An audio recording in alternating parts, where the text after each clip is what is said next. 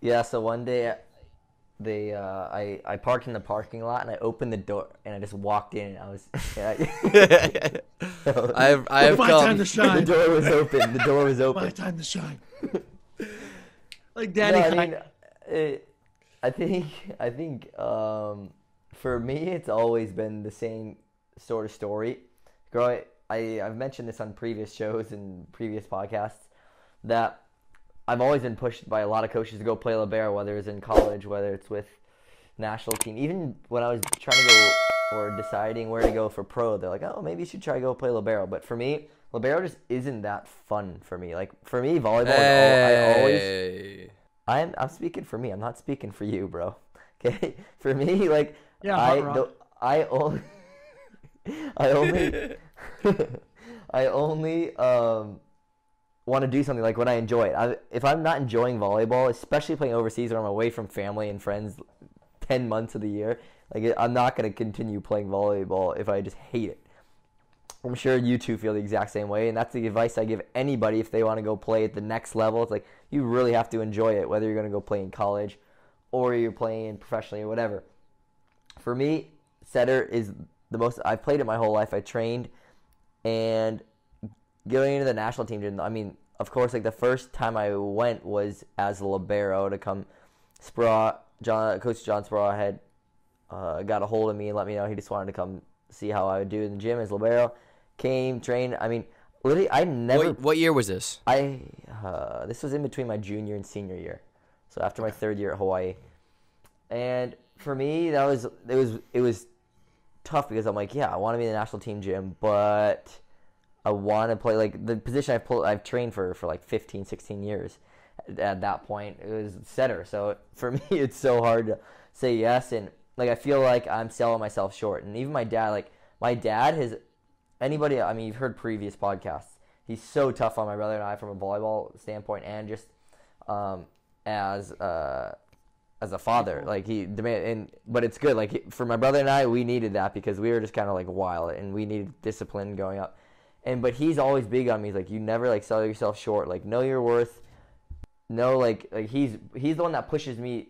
Like I would have ended up at UCLA as a libero if he was not my father and he was not directing me kind of where to go. And I thank him to this day for being the one who's always pushing me like bro, you need to go do what you love doing and what you've trained your entire life for doing. Don't like just because somebody says something doesn't mean that you have to go do what how they envision your career going. It's like your career, it's your life. You put in all the work. Like you can't sell yourself short.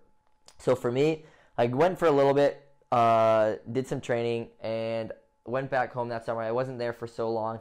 Then after my senior year, Rob Nielsen, who was the assistant coach at the time, he hit me up kind of in the middle of our season, our senior year. We'd been having a really good year. Just let me know that they want to bring me in for the summer as a setter. I wanted to make sure like that I'm coming as a setter because if I was going as libero, then I wasn't really interested because I was going to be signing a professional contract as a setter. And so for me, like I went as a setter, and even like that year after my senior year at Hawaii, like it was cool. Like I was only setting, but I was mainly with kind of the developmental team the whole summer training. And so for me, that's kind of the extent of what I've done with the national team. And Gage, I think, has more of a similar story to me than Micah does. But for me, like with the national team, I know that professionally here, I have to prove myself. I think way more before I am given a legit chance in the national team gym. And I know that like at my entire life, I've had to earn everything, just like you guys have. And so for me, like I understand that, and that's been my mindset always. And I'm not gonna let people tell me how they think my career should go. And so that's kind of my story. I don't know if I answered everything there, Gage. I don't know if I can't remember I the have one exact question. Before we get on the mic out, do they look? I mean, this is kind of I guess it'd be a dumb question, but do they take into account how you're doing like professionally? Like, 'cause you consistently see the same guys in there, right? So let's say if like one American's popping off that was off the sure. radar, or one, For you know what sure. I'm saying? Yeah. Will you like? Will they definitely be like? Let's say if you're doing really, really well. Let's say He'll be one guy does called better than the national other. team gym. Right. But then when you get there, are you kind of like this one guy goes off? Does he kind of brought up faster than another guy, or is it how does it kind of work with that, or is it they have to work their way up again? Same thing. No, yeah, if you do well, Just give them more attention. No, if you do well, you get a pretty fair shot at it, and then from there, it's like a new competition kind of. But you'd be in there like at the top with the top guys, and you'd be in there battling. Okay. Yeah, if you were to like have an amazing season for sure. So. Oh, Okay. for me. Yeah. So all right, Micah, you're up. Go. So I got in there. I think also something to like touch on is that we've always been. Hey guys, I hope you guys are enjoying this clip of If You Can't Handle the Heat.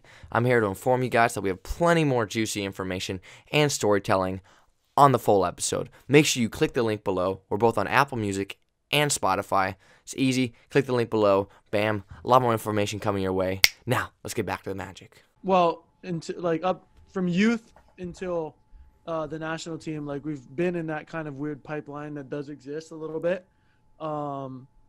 And so we played USA from youth to junior, and then it's kind of, I feel like, a little bit of a natural progression. Like you go from youth to junior, to like the Pan American games, or you're like in there. If you do well in college, if you're one of the top 10 players in college, you get into that gym and you're kind of in there with the Pan Am team, or kind of in that area, and then you're just kind of in the gym. It's just about just playing well, and I don't even know.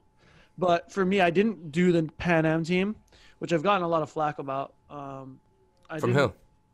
Just from the guys in the gym, which is fine. But I didn't really have the opportunity to go. I got called in after my freshman year. I think a bunch of us were in there. But I actually don't think Sparrow calls it in. I'm not like trying to just say that because Sparrow is like obviously my coach at UCLA, but he doesn't pay enough attention. So at the time, it was Seeley that I think that emailed me and was like, "Hey, Michael, what's your schedule? When are you coming in?" Like I think I showed up and Sparrow was like, "Hey," and I was like, "Hey." He's like, "Oh, nice, you're here." Like I think Seeley, or like Joe said with Rob, they do a lot of that stuff during the college season, like watching people and seeing who they should bring in. So I just freaking what's it called?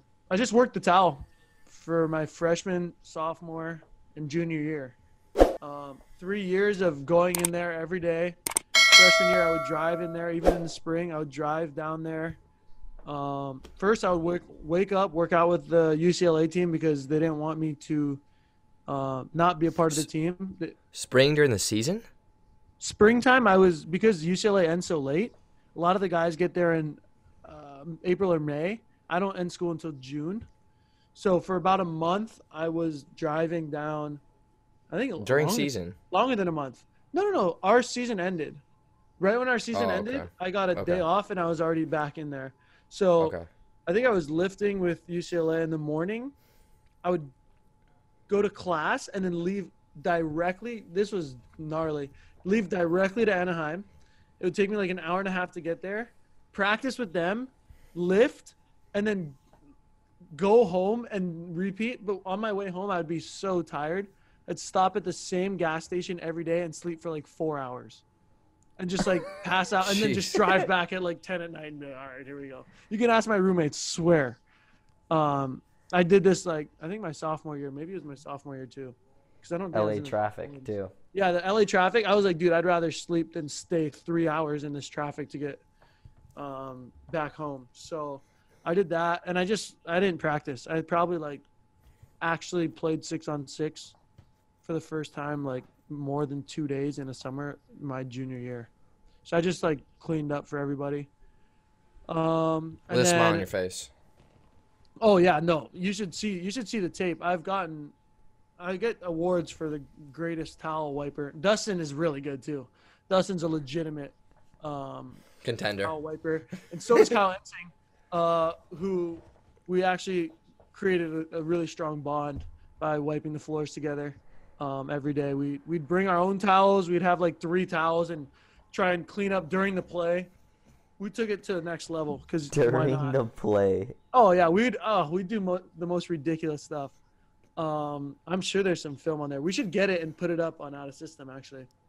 You have the film. We don't. We can access it. Yeah, maybe if I look back at the practices, we could probably find something. But yeah, I did that, and then my senior year, I just got a good shot at it. After my senior year, it was me, Josh. It was last year, I think. Me, Kyle. Josh, and Kavika were the three backups for Micah, and we all just split time. We all set the same amount of matches in VNL.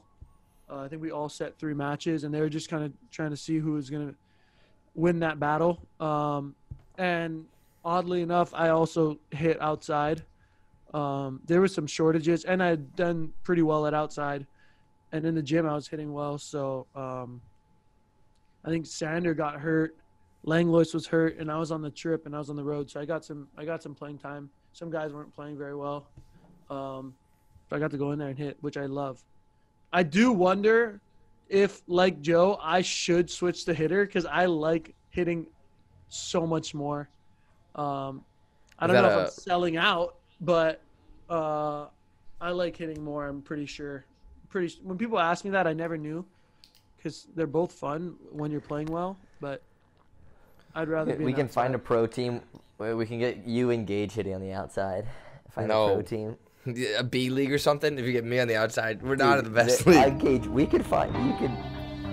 We just gotta get some good middles.